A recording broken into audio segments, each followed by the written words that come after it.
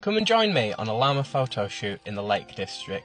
So we're starting off at Little Town, which is just at the foot of Cat Bells, saying hi to the gang, Dopey and Arthur. So let's get cracking with the photos. What I'm looking for is a nice shot of a llama at the foot of a mountain. So we're starting off with Tim, got a couple of different angles with him. Then Ragnar come up and wanted to say hello. The funny thing is, some of the alpacas and llamas will get nowhere near me, but some of them are just absolutely in love with the camera. They love a bit of the paparazzi. So he got up nice and close. I got lots of shots up his nose. He's looking good.